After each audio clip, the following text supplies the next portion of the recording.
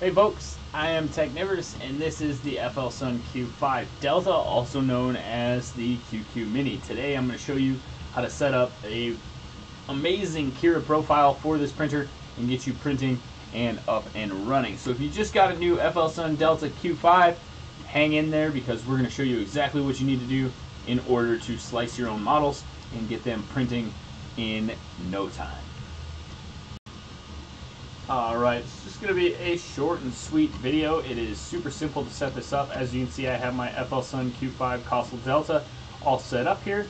We're going to set up another one so you can see how I did this. And basically you're going to go to Settings, Printer, Add Printer.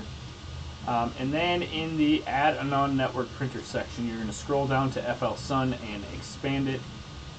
And once you do that, you should have these two options here. You want to make sure to select the FLSun QQ, not the QQS. The reason for that is the clearance on the gantry. This is the appropriate one. So you can go ahead and enter FLSun Q5 down here for a name or whatever you feel is appropriate. I left mine alone because I'm going to actually remove this profile so I don't have duplicates. And the next thing we need to do is just click Add. It should automatically change us to that profile being the selected profile. There we go. We can see that there. And then we need to go back and make an adjustment to the size because the QQ is quite a bit larger than the Q5. So let's go to Manage Printers and Machine Settings. And all we need to do in here is change all of these numbers to be 200. Just the first three. These are the width, the depth, and the height. That is how big of an object you can make with the Q5. Everything else is pretty much going to remain the same. We're going to leave the start and end G code, and then we are going to change the gantry height here to 200 as well. These four numbers we are going to leave. Those are the print head settings, and those need to remain the same. And now we can go ahead and drag in a model here. So let's see what I've got. Somewhere in here I have a bunch of files. I just need to find them.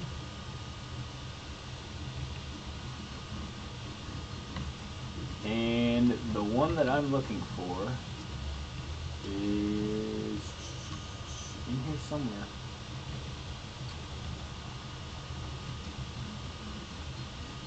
Let's see. Well, let's just grab a random one. This one's pretty good. So basically, you're going to drag your model in.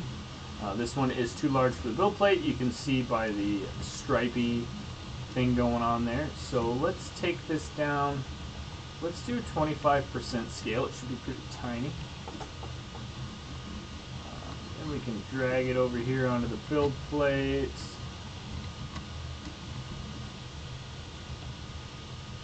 And there you have it. So from here we would adjust our settings on this side. If you'd like to know more about actual Cura settings, I get into depth on those on several of the videos, so I'm not going to go into it now. But with the generic settings right off the bat, I did get a pretty good print. So you can just go ahead and click Slice. You'll notice that I don't have support turned on. When you're working with Cura, this red color here is denoting an overhang that's probably going to need support. And you can see that it's not on right now. When I go to the preview mode, this gun is suspended in midair. Now this is not going to print properly like this. The Delta is good, but it's not freaking amazing. So basically what we need to do is go and at least add support if we're going to have serious overhangs like that. The way to do that is to scroll down in the settings here and click Generate Support. You will have to reslice the model. And now you should see these support structures built up underneath the model holding it up. And there you have it. So it does use quite a bit more plastic, but that is a necessary evil as far as getting accurate prints. There are other possibilities for saving on that plastic, and one of them is manipulating the model to be in a position where it is a little bit more ergodynamic for the printer. So if I click on the rotate option while the model is selected here, there's this handy tool called Select Face to Align to Build Plate. If I click on that and I click on a face on the object here, and I'm going to be specific and click down here on the flat part of this handle, it now butts that part up against my bed. And as you can see, there are a lot less red lines to support. So basically, I'm going to need some sort of support on the overhang of the trigger and in this part right here. Let's see what happens when we slice it.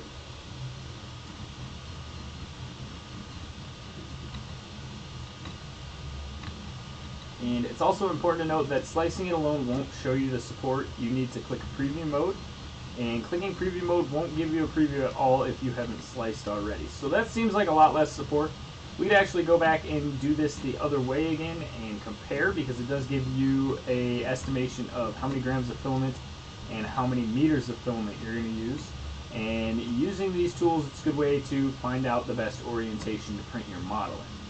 There are some other factors when it comes to printing a model and orienting it the right way, but they're not necessarily as vital as just keeping an eye on those support lines and making sure that you're not going to have any extreme overhangs.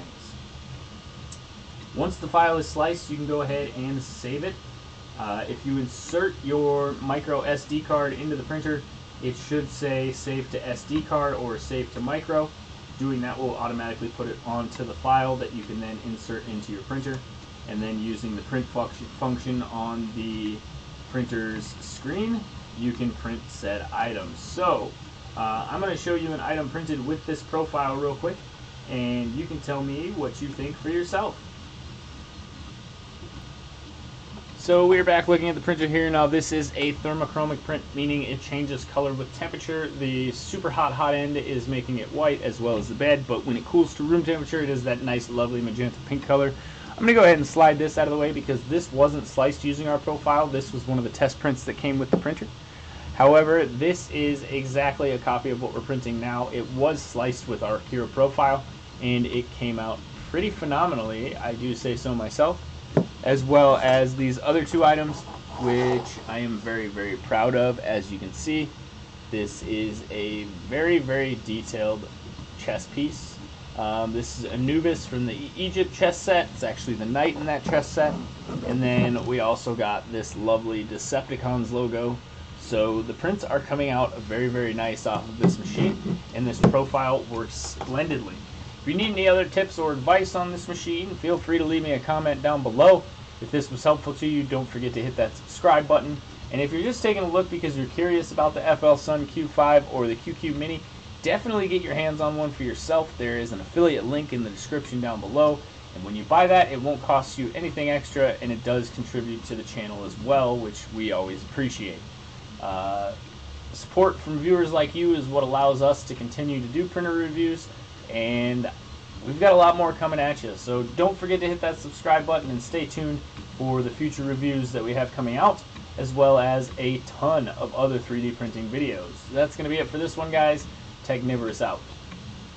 Well, that's it, guys. That's going to wrap up this video. If you've noticed the shirt, the merch is available. Go ahead and check out the Teespring merch link down below. It won't be available on a channel store until I reach 10,000 subscribers, and so far I am just about to hit 5,000. So it'll be a little while, a couple more months before you see this on the actual channel, but they are available now. I have a couple other designs. Feel free to pop over there and check them out, and know that any purchase through the Teespring site definitely helps to promote our site here and increase the channel's ability to make videos in the future. So we appreciate all your support. Don't forget to check out the Teespring link, check out our Patreon link, leave a like on this video, and hit that subscribe button because we have a lot more coming at you in the coming days.